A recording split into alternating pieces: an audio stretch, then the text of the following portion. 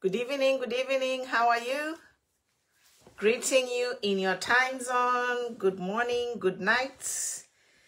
It's 1:14 p.m. Pacific time here in my location. It is 1:14 p.m. Pacific Standard Time.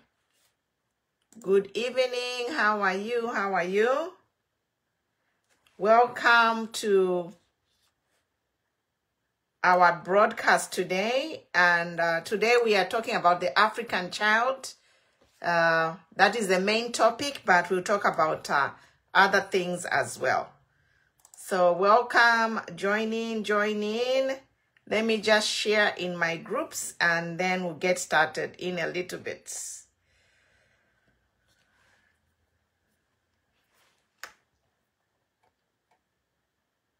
Good evening. Let me just share in my groups. Alice Banda, how are you? Joanne, how are you? Kuhen, how are you? We are here. Welcome. If you're new on this page, we are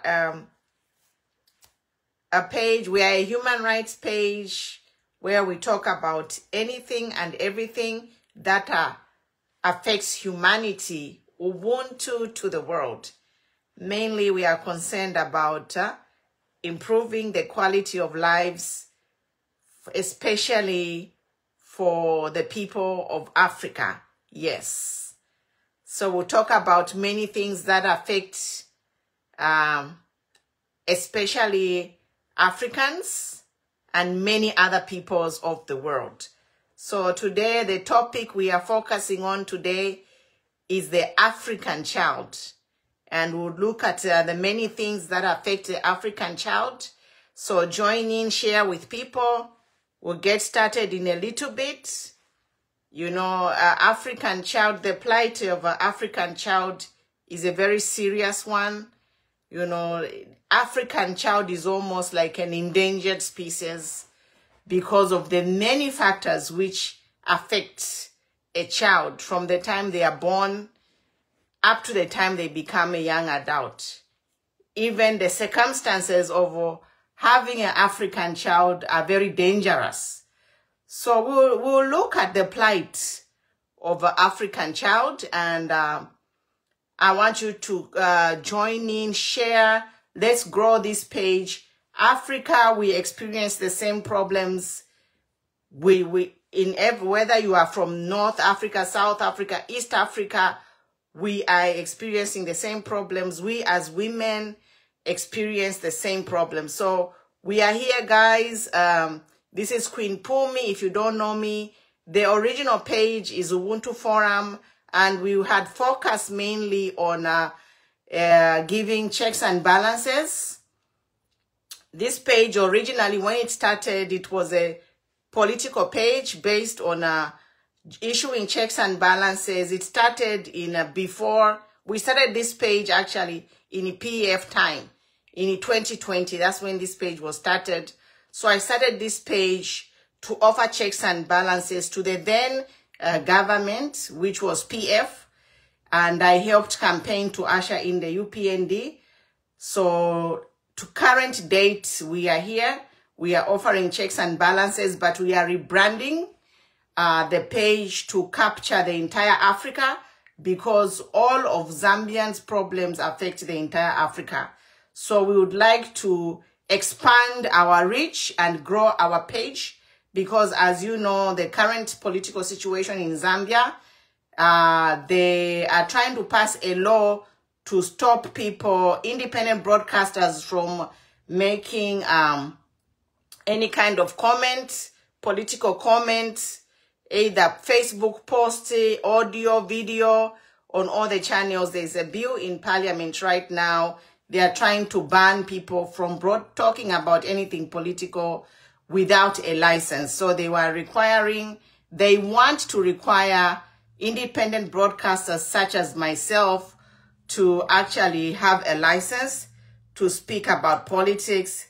And I just want to say that if this goes ahead and happens, if they actually pass this law, it will be an infringement of human rights, Article number 19. Yes, if the government of Zambia actually passes this law to prohibit, to curtail the freedom of speech, it will be a direct violation of the Universal Declaration of Human Rights Act number 19, because Facebook is an international platform, and all the other social media platforms are international platforms. If a government comes in and starts requiring a license to speak on political matters, that is a violation of the laws, of the international law. It might become law in Zambia. They might be successful in implementing this law in Zambia, but it will be a violation of international laws. And in future, we might see all the people who are responsible for enacting this law to be actually subject to legal prosecution. So it is a very serious thing, what is happening in Zambia. Taking away people's freedom of opinions, discussion, and association is actually a serious violation of human rights. So I would, myself, I am a certified human rights consultant, and I speak here as a professional person. I am not just somebody who is just talking because I want to talk. I know I want to talk, but I am a professional person. And as a certified human rights consultant, I am protected. We have laws that protect professional people, and every government must respect those laws. Yes, so I know it's an uphill battle, guys. It's an uphill. So I just want to assure everybody that there are ways to communicate, even if this law they are trying to pass, if they enact it, it will be a violation. These people will be subject to court. They will be sued. They will be sued. So I just want to say that these people who are passing these laws, it is going to be a crime. It might pass through now under the current leadership, but it is a violation of human rights. And then Zambians also, people in Zambia, consider connecting to the internet via VPN, virtual networks. Yes. So you bypass the local networks in Zambia, and then you can connect to the internet via the virtual networks. Mama, good to see you. If you want to join, I can add you. But we are here, guys. Today we are talking about the girl child. And like I said, we are rebranding this page. We want to talk about all the problems that affect developing countries, especially in Africa. And today we are talking about the African child. Yes. Bakawe, how are you? We are talking about the African child, and I want to say that I chose the African child because African child is like an endangered species. This is the beginning of life. But African child, from the time, the circumstances of having an African child is very difficult. You know, if you go to the hospital, you know, there are no facilities, there is no water. If you have an emergency, there is no theater to operate on you. When you are in your last trimester as a mother, they tell you to bring syringes and all the linen to have your baby in labor. So it's very difficult, guys, to have a baby in Africa. But before we talk about the challenges, I want to talk about how blessed children who are born in other countries are. Myself, as a mother, I had all my children in Africa. I was lucky to have my first child at a mine hospital, so the experience was better. But when I went to my other children, I had them in a public hospital. It was a nightmare, you know. You just pray to say, everything will go fine, and you go you go home with your baby. So we are talking about the African child. But before we talk about the African child, let us talk about children in a Western world. So I am a mother, and all my children are here with me, and all my children, they went to a public high school here in the United States. So all my children, they went to elementary school and high school, which what you call primary school and secondary school. So my children, they went to primary school and secondary school here in the United States, otherwise elementary and high school. And I want to say that, oh my God, it's something, you know. It's a night and day is what I want to say. Like your children going to school in Africa versus your children going to school in the United States or in the West. It is night and day, guys. It is night and day. Literally. You know, you people, you are bragging about, oh, there is free education. You don't know what free education is. So let me talk about the experience of my children going to high school here. My children, they went to high school here in the United States, primary school, which is elementary. And now I have a grandson, so he went to all those, he went through all the systems, you know, going to school in my grandson. I'll give an example of my grandson because he went to daycare. They have daycare. Now he's in primary school. And then after primary school, they have what they call after schools program. So the parents are working, they take care of the kids there. And then high school, of course, elementary school, and then there's college, then there's universities. So guys, it is night and day. Now, the benefits of going to, for example, there are many benefits, like the access to education. Like all the teachers here, they are all highly qualified. And to teach in a high school, you actually need a bachelor's degree in here, at least in my state that I am. So all teachers here, they are highly qualified. They have a bachelor's degree. Mama, it has refused to add you. I'm going to join on the other page. It adds you. So let me finish talking, and then I'll restart the video and add you, Mama, because I want you to comment. But let me just give my take, and then I'll add you on the other page. It will allow it. So we are talking about benefits in a developed country for children. So when we say, first of all, we are talking about education. The education standard here in the United States is very high. The quality of education is very high, especially in high school. All the teachers in my state that I am, all the teachers, they have a bachelor's degree. And then we are talking about education. So all the teachers have bachelor's degrees in high school. And then there is, for families who come from poor families, they have free meals, breakfast, snack, and lunch. So all the children here in the United States, they have free meals at school. And they give the free meals depending on the income of your family. So the families who make a lot of money, they don't qualify for the free food program in the schools, but there is a cafeteria at each school. For example, if you are rich and your child does not qualify, if you earn so much money, more than the poverty line,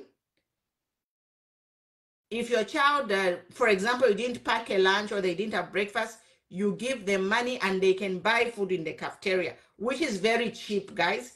We are talking about what you are calling free education. So I'm saying, one, the teachers here in the United States in high school, they all have bachelors in the state that I am. I don't know about other states. In primary school, I think everyone needs an associate. and above. You cannot get a grade 12 dropout to teach in a school here. They are all highly educated because they know that education, you need highly qualified people to be teaching, garbage in, garbage out. If you hire dropouts to teach your children, then what kind of children are you going to produce? So we are saying food is free for all those who make less money. They get all the free meals in the school, you know. There are full cafeterias there. Every school here has a full cafeteria from breakfast, snack, and lunch. Yes, they provide food and they provide transportation. So if you are in a certain school area, there are buses there. Again, if you don't make enough money, the transport will be free. If you make enough money, then you can your child can ride the school bus, but you can ride it at a fee, very low, which is affordable, or you can drop your child at school. And then healthcare is comprehensive. They have hospitals, global standard hospitals. Nutrition also is maintained. So they actually expect your kids to come to school, making sure they are eating and have a good environment at home. And there are recreational facilities at school. There are extracurricular activities. And social services is there to inspect the children and make sure all the children are fine and they're coming from good homes. And actually, the social services people, if they see that a child is coming to school looking sick or they were beaten, they come in and investigate, and some families have had their children taken away from them. So that is that, guys. So we can see that in Western countries, they really care for their children. In a public schools, they go above and beyond in providing for that. And then you also have the government also provides allowances. Most of the Western countries, they provide allowances to families, like every child will get a child tax credit. Yes, so depending on your income, you submit, when you do your taxes, they look at how much you make. And if you make below a certain amount, they give you a credit when you do your taxes. Or in some state, I think in California too, they started giving a credit. I don't know if it's quarterly, but they give money to parents to help support their kids. So this is what we are advocating for, a better world for our African children. So if our leaders can take some of these things and implement them in our countries there in Africa. So many countries, especially in Europe, they actually pay mothers to stay home and take care of their children. Yes. So if you are a mother, you are working, you have children, you quit your job, they'll pay you a minimum wage, maybe 600, 700 a month. And then they also pay you an allowance for the child. So some people, they just stay home and take care of their kids. If you have like 3, 4 kids, there is no need for you to get a job. You can just stay home. The government will pay you to take care of your kids' child support, and then they'll pay you an allowance for each kid. That money is supposed to help you support the kid, buy clothes, food, transport, entertainment, anything that they need. So we are talking about a child born in some of these developed countries, and that's why on our page here, we are here fighting for these conditions to be brought to African kids, because African kids come from a wealthy continent, and African kids deserve to have these benefits that other kids have in other parts of the world, you know. So why can't a child in Asia, in Africa, in South America be accorded these same privileges? Actually, they are not privileges, they are basic human rights, you know. Children in Africa, South America, and even Asia are denied some of these things which children in Western countries enjoy. So why can't our leaders implement these things? What is the difference? Why should being born in Africa be a crime? Why should our children being born in Africa pay the price of having a harsh childhood? You know, we ask ourselves, like myself now, I ask myself to say, you know, there's nothing different from a child born in America and Africa. They are children, they are one and the same. But what is the difference is our leaders. Our leaders in these countries do not put things in place to ensure that our children in Africa, Asia, South America have these rights that other children are enjoying in Western countries. So we are here to advocate. Let us unite as human beings wherever. Still, Mama Nalam to add. Let me just finish this live and then I'll add you on the other page. I'll restart. So we are just saying that children who are born in the Western countries, they have their basic rights. It's not even a privilege. They are accorded their rights that they need. Things that they need, the basic needs, are given to them, and we have systems in place in these governments to ensure that kids have food, quality education, quality housing, and any basic need. A child born in the West will have those needs. That's why you see people, if they have American citizenship, they will get pregnant in Africa and fly over here to America or Europe and have their baby there, because they want, once the baby is born in America or in Europe, then that child will have privileges there than a child born in Africa. So we are saying, you know, we as human beings, as mothers, we are here to advocate that the same rights that are accorded to these children in the West, they should be accorded to the children in Africa, in Asia, and many parts of the world. So I am switching over to my other channel, guys. Follow me to African Journey page so I can add Mama Chikamonika. Otherwise, thank you so much. We continue the discussion there. Thank you. Invite people. We are here. We are talking about Africa in general so that we can grow our page. There are 7 billion people on earth.